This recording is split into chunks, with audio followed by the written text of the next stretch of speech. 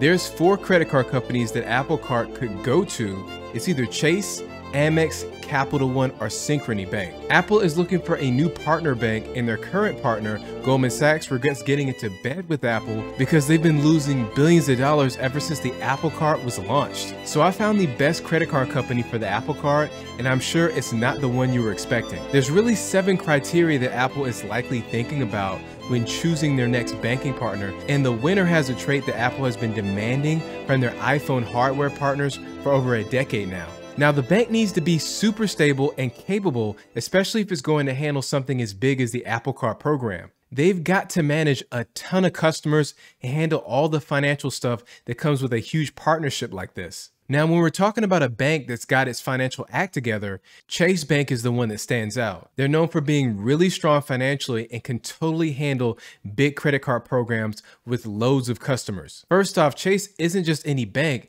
it's the biggest in the US and has some pretty impressive financial ratings. Agencies like Standard & Poor's gave them an A+ rating. These ratings are like a stamp of approval for how well they're doing financially, with solid performance, good quality assets, and a stable footing in the finance world. Now, here's some crazy numbers for you. Chase is the biggest commercial bank in the market, valued at a whopping $463 billion. They're also number 1 in purchase volume with $1.14 trillion, and they own close to 17% of the market share. That's huge. And Chase is also one of the big 4 banks in the US, which basically means they're really good at handling big operations.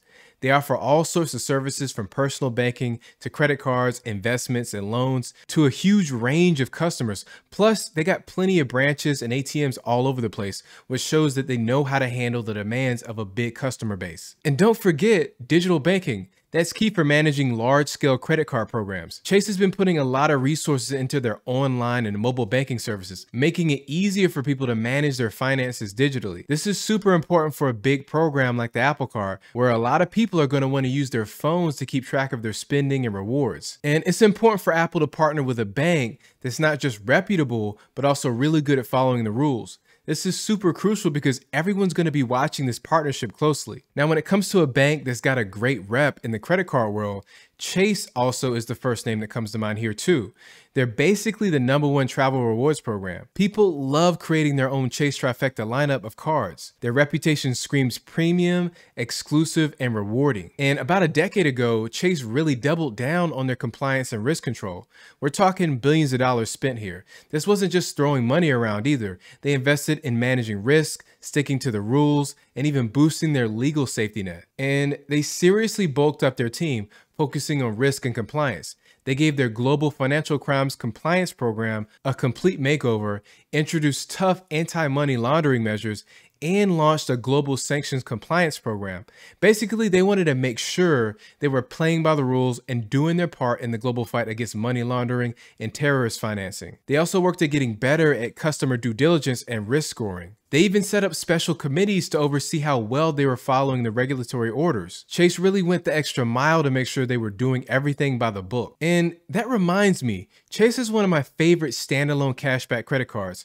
It's the Chase Freedom Unlimited card. I've had this card for over 6 years now with a $6,400 credit limit, and I just recommended it to my mom who wanted a nice 0% interest period for purchases and balance transfers. And the Freedom Unlimited has one of the longest 0% interest periods at 15 months now. Chase tends to pack their cards with a ton of intro bonus extras, and this card is no different. You get $200 when you spend $500 in the first 3 months, and you could even hit that requirement at one store, I bet. If you're like me, that's going to be 2 of your top 3 spending categories covered right there. Along with all of that, you earn 5% on travel purchase through Chase Ultimate Rewards, 3% on dining, 3% at drugstores, and probably the best of all, you earn a base rate of 1.5% elsewhere. Now, what that means is this card can become your one and done credit card setup, since no matter the purchase category, you'll always be earning a respectable amount of cash back. That means you don't have to juggle cards. You can throw this in your wallet for everything. You even get 3 months of free premium service with DoorDash and Instacart. This is for those days that you're starving,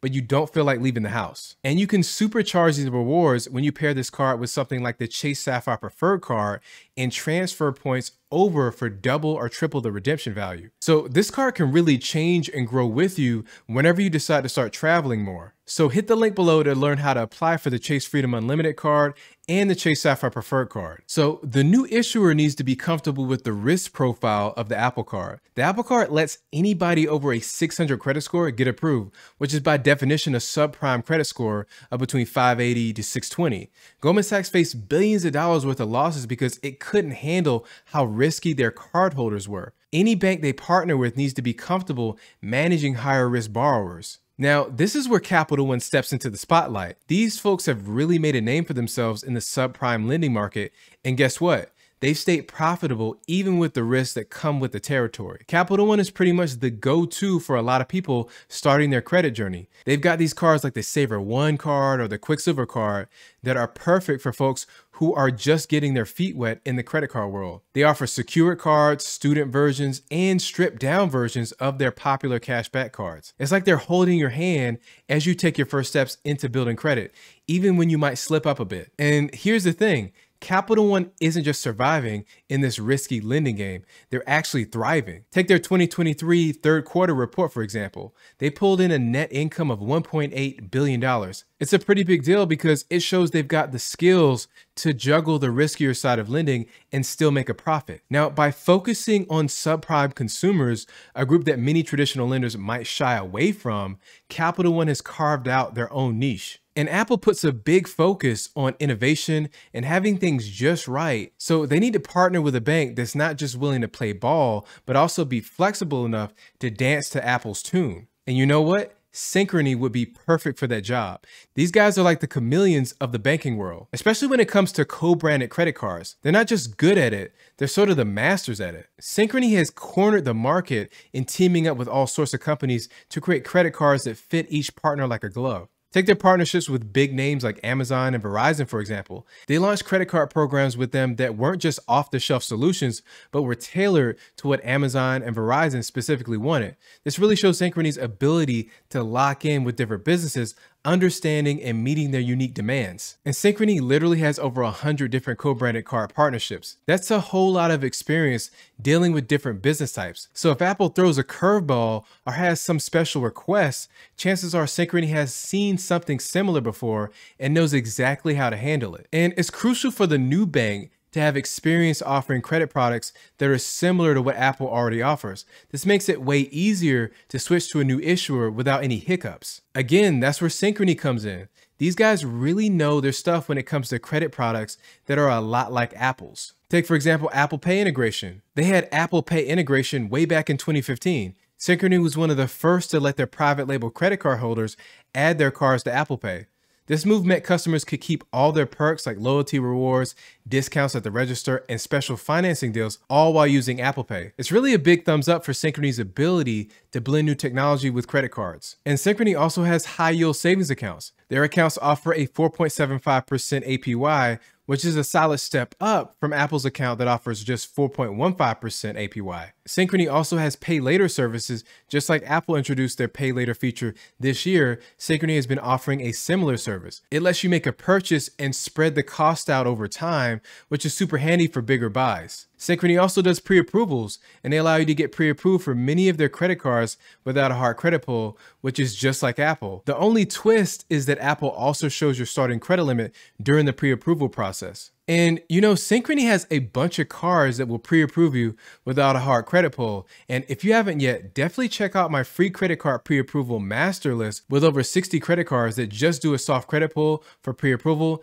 And some of them even show your starting limit up front. Just hit the link below to check that out. And Apple's new issuing bank should have strong tech capabilities to integrate with Apple systems and provide a seamless experience for Apple Card users. Capital One fills that role the best because it isn't just any bank, they're super tech savvy, especially in credit cards and digital banking. And here's what they've been working on: AI and machine learning. These guys are all in on AI. Take Eno, for example. It's the first chatbot in banking that you can text like a person to check your balance, track spending, and even spot potential fraud. And Capital One is like a tech company inside a bank. They use cloud tech to make banking smoother and have a huge team of over 12,000 software engineers. And they were way ahead in the digital game, even appointing a chief data officer way before other banks did. They're always experimenting with big data, which shows they're serious about staying ahead of digital banking. And listen, their mobile app is a good example of what their tech can do as well. It can use machine learning to fix problems inside the app, plus it wraps all of their banking services into one app. The fact that they're using all their high-tech stuff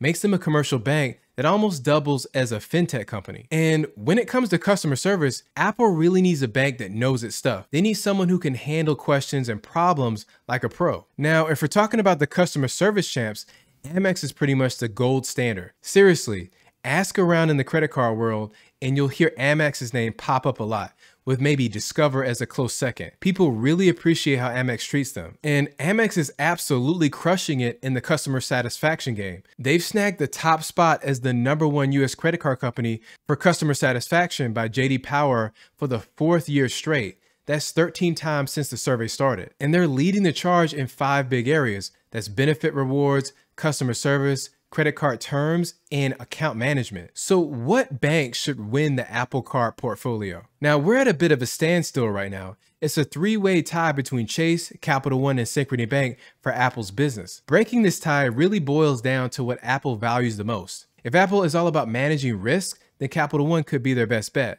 But if they're looking for a bit of flexibility and a bank that offers similar products, Synchrony might just edge them out. However, if Apple's putting a premium on financial stability and a solid reputation, then Chase is the obvious frontrunner. But you know, based on Apple's track record, they don't seem to put too much stock in reputation. I mean, they teamed up with Goldman Sachs for their Apple Card, right? And Goldman Sachs was pretty much a newbie in the consumer banking game at that time. Also, Apple's not shy about taking risk. Remember how they pushed Goldman Sachs into taking a bunch of subprime borrowers? Both Capital One and Synchrony are pretty open to working with folks who have lower credit scores, so that's kind of a toss-up here. Personally, I think Apple's really looking for a partner who is flexible and lets them stay in control. They're notorious for setting strict standards with their suppliers, often requiring them to make quick adjustments to meet Apple's ever-changing demands. Whether it's tweaking their product designs or shaking up their production process, suppliers have to stay on their toes to keep up with Apple. So I think it's really Synchrony Bank that comes out on top.